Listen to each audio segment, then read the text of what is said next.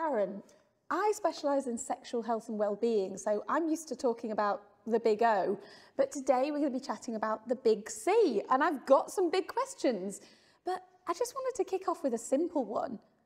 What actually is cancer? Oh, that's not a simple question. Oh, sorry. Cancer's essentially a disease that happens when, your normal cells stop responding to the normal signals to tell them when and where to divide. They start to grow when they shouldn't and where they shouldn't, and you get sort of, the outgrowth of tumours in different places in the body. It can spread around the body, and ultimately, of course, if left untreated, likely to lead to death. I know that information that feeds our knowledge about cancer sometimes comes from pretty obscure places. Now, I heard something recently about how Dumbo and friends, elephants, are making us more intelligent about how cancer works. What's that all about?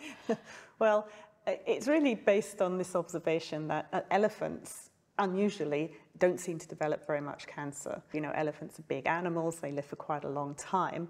And so compared to other animals that are similar, they really seem to have some kind of mechanism that prevents them from developing cancer. And of course, that's incredibly interesting. So I don't think we still really understand the basis of this, but one recent observation has been that elephants have lots of copies of the p53 tumour suppressor gene. P53? Yes. Tell me more about that. P53 is one of a group of genes that actually stops us getting cancer. Incredibly important in our body. It protects us, and in fact it was originally described as the guardian of the genome. That sounds like something from a Marvel comic. I know, it's brilliant, isn't it? So we not only have genes that can make us more susceptible to cancer, but we can also have genes that make us more resilient towards it. Exactly. Intriguing. Yes. And elephants have more of this. Elephants have more copies of this gene.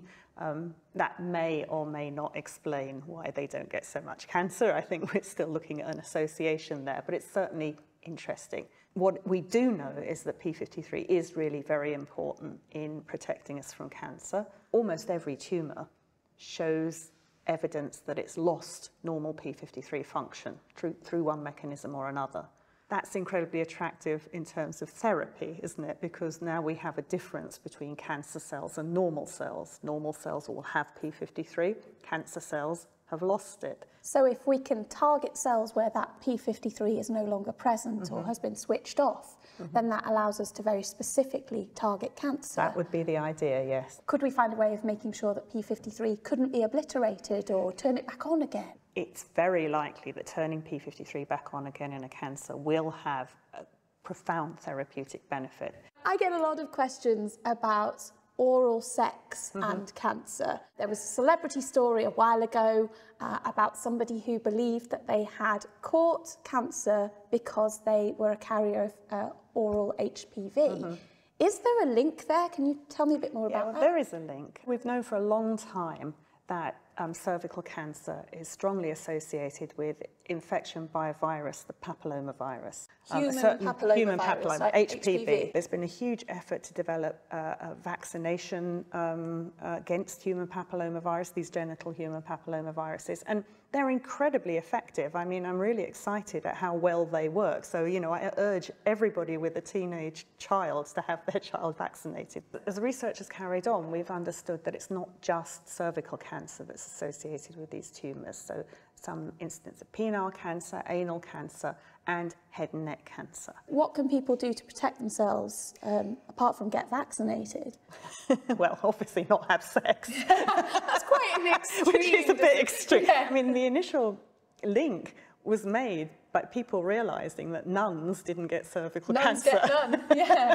They get none in all the way.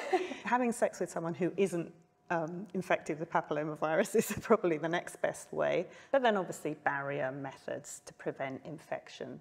Carrying the virus doesn't necessarily mean that you're going to get cancer. No, absolutely not. But not having the virus probably means that you're much less likely to develop cancer.